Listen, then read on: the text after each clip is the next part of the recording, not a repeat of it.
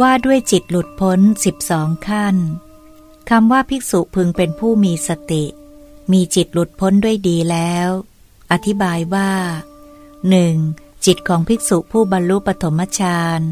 ก็พ้นหลุดพ้นด้วยดีจากนิวรณ์ทั้งหลาย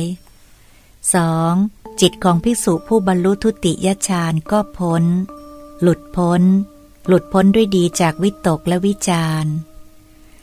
3. จิตของภิกษุผู้บรรลุตติยฌานก็พ้นหลุดพ้นด้วยดีจากปิติ 4. จิตของภิกษุผู้บรรลุจตุตถฌานก็พ้นหลุดพ้นด้วยดีจากสุขและทุกข์ 5. จิตของภิกษุผู้บรรลุอากาสานัญจายตนะสมาบัติก็พ้นหลุดพ้นด้วยดีจากรูปสัญญาปฏิฆะสัญญานานัตตสัญญา 6. จิตของภิกษุผู้บรรลุวิญญาณัญจายตนะสมาบัติจากอากาสานัญจายตนะสัญญา 7. จิตของภิกษุผู้บรรลุอากิญจัญญายตนะสมาบัติ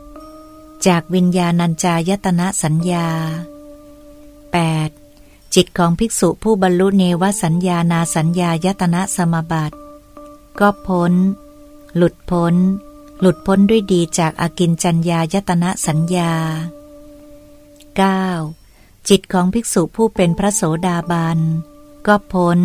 หลุดพ้นด้วยดีจากสักกยทิฏฐิวิจิกิจฉาศีลพัตตปรามาสทิฏฐานุสัยวิจิกิจฉานุสัยและกิเลสที่ตั้งอยู่ฝ่ายเดียวกับวิจิกิจฉาเป็นต้นนั้น 10. จิตของภิกษุผู้เป็นพระสกทาคามีก็พ้นหลุดพ้นด้วยดีจากกามราคานุสัยปฏิฆานุสัย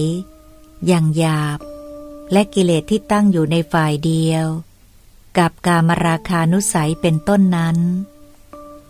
11. จิตของภิกษุผู้เป็นพระอนาคามีก็พ้นหลุดพ้นด้วยดีจากกามราคะสังโยชน์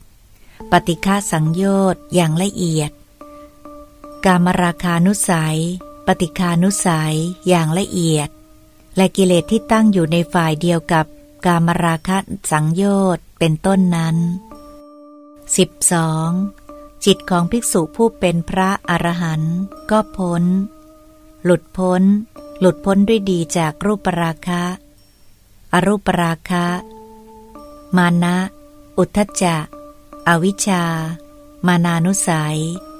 ภวราคานุสัยอวิชชานุสัยเหล่ากิเลสที่ตั้งอยู่ในฝ่ายเดียวกับรูปราคะเป็นต้นนั้นและนิมิตทั้งปวงในภายนอกรวมความว่าภิกษุเป็นผู้มีสติมีจิตหลุดพ้นด้วยดีแล้ว